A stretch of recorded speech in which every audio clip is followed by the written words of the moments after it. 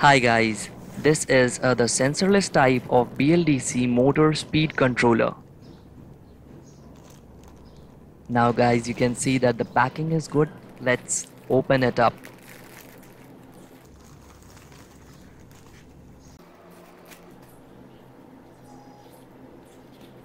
The three blue wires that you see are for connecting the PCB to the BLDC motor terminals. The red and black wires are for connecting the circuit board to the battery.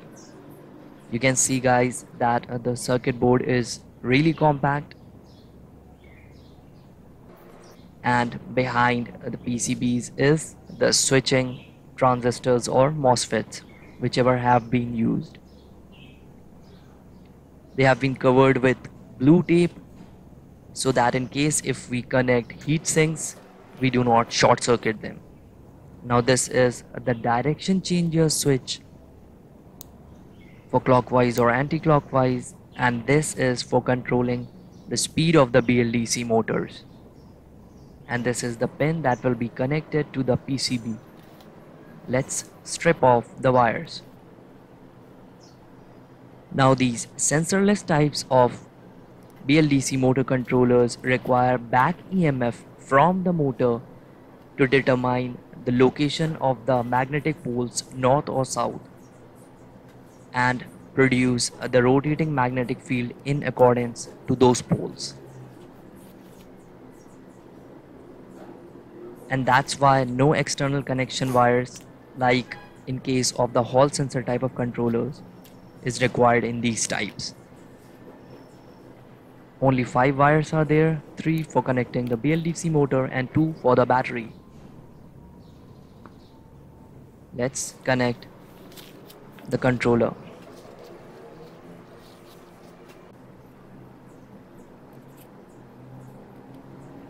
Yeah. Now this is a 750 watts 48 volts BLDC motor. You might have seen me use this as a generator in a few of my previous videos, and it is from an electric rickshaw. Now BLDC motors contain permanent magnets, so they can also be used as a generator, and that generating part is utilized by this controller board as back EMF to determine the pole location. Now the blue wires are being connected to the 3 wires of the BLDC motor, and remember to keep as much space between the wires as possible. The batteries have still not been connected. You can see that I have given enough space to prevent any short circuit.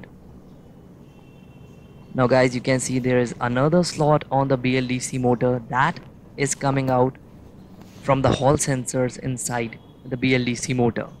Although they are not required for the circuit, so it does not matter if they are there or not there.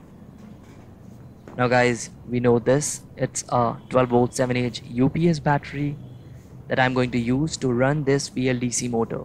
Let's measure its voltage first. Pointing towards 20 volts DC mode,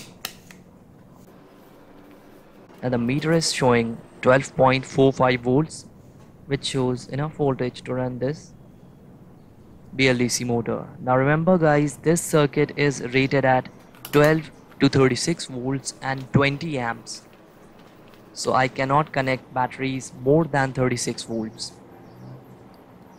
Here positive will be connected to the red and black to the negative.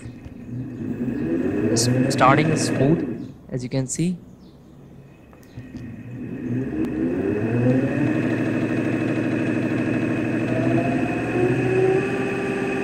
Yeah. At present it is running in the clockwise direction. Now let's reverse the direction to anti-clockwise.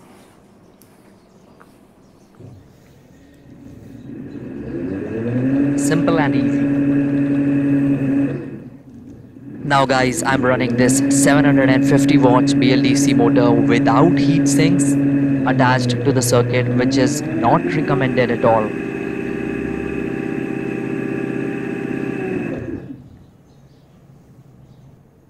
Now guys, this is a 24 volts 5 amperes BLDC motor that I'm going to test with this circuit.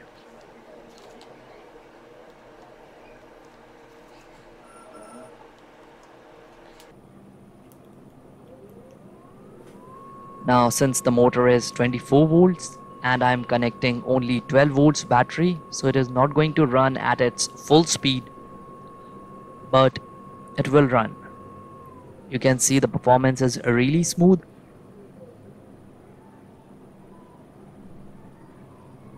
Yeah, starting torque is also very good.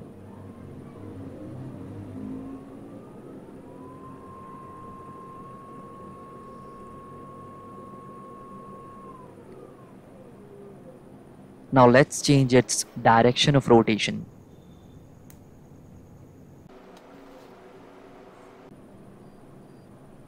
Yeah, I think it is rotating in the clockwise direction. It is a little bit difficult to determine, but if you look closely you will understand. You can see that the motor is so small and I am putting load on it, and still the speed is not reducing. The torque provided by this circuit, the controller circuit, is really good. Now guys, this is the fuse board with 10 amps, 6 amps, 7 amps fuses, and it has a metal base beneath it, which I'm planning on using as the heat sink for this BLDC motor controller. So for that I will have to remove the fuse and its connectors.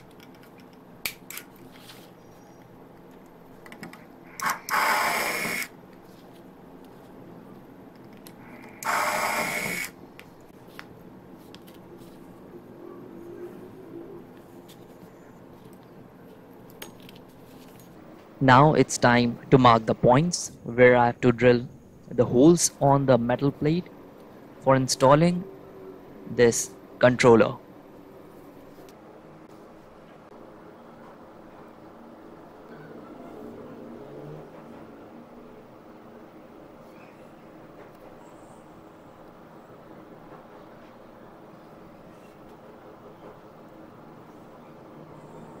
Now the attachment of heat sink is really important so that I can do full power utilization from this BLDC motor controller, which is 500 watts, 36 volts, 500 watts.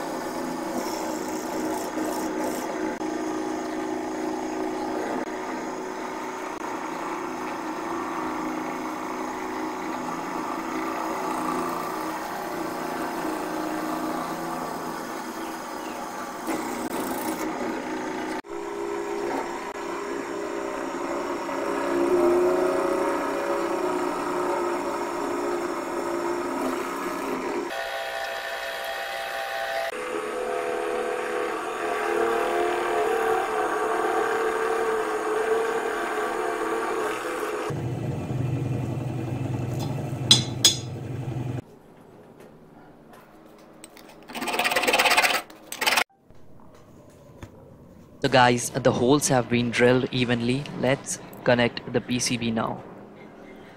And remember that you don't tight up the nuts and bolts too hard, because you are connecting the bolts to the PCBs, which might bend if it is very tight.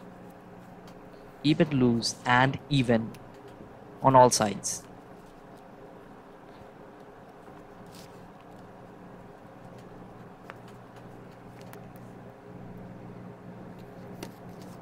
So the PCB has been mounted to the sink perfectly.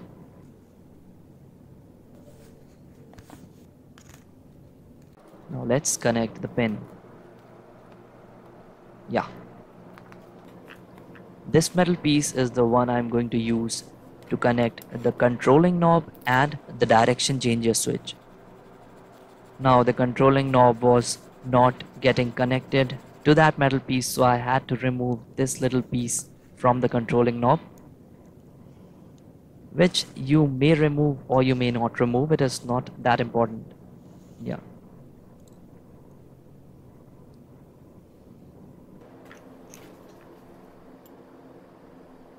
And now the hole is not big enough for the controlling knob to go through.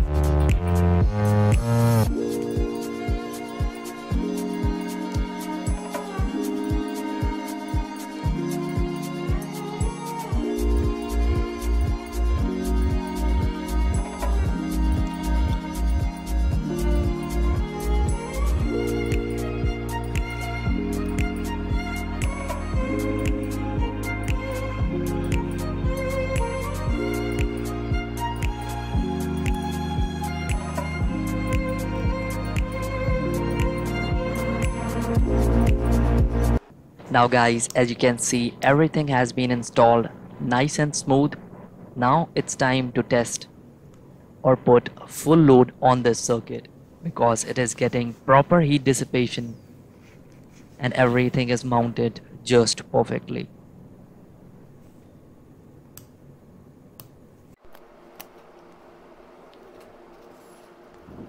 Turning the knob right, we get high speed, and to the left we get low speed. Yeah.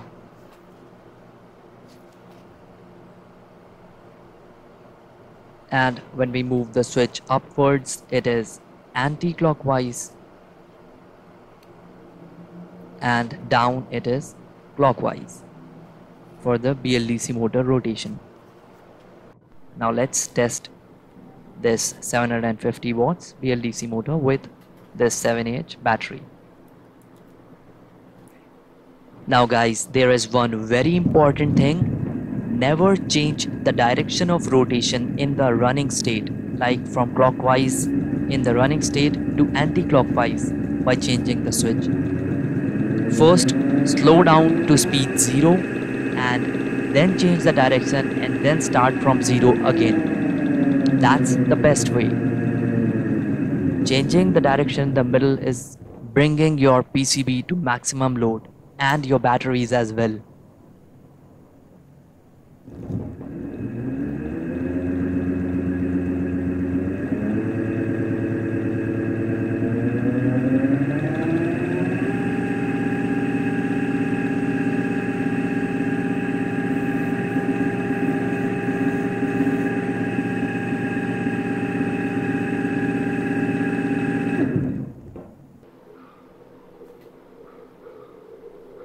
Now guys, here I am doing full power testing with a very big battery pack.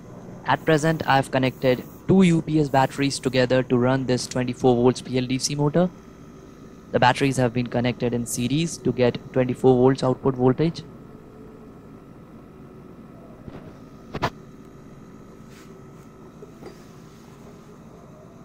Yeah, that's just a closer view.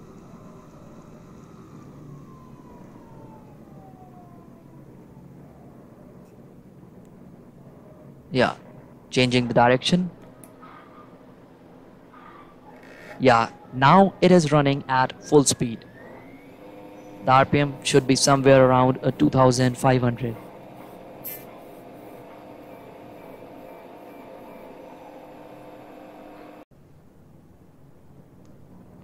Now let's test this bigger motor. The batteries have been connected in the 36 volts voltage mode, which is the full load for this circuit.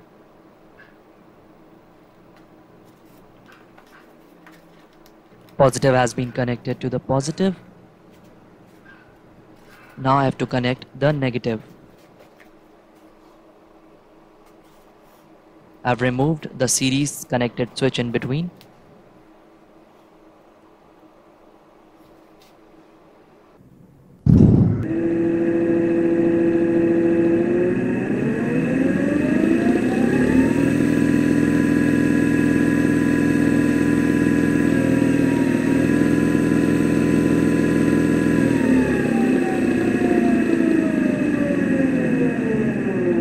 So guys, if you have liked this video, support my channel by simply hitting that subscribe button. Link to buy this product has been provided in the description.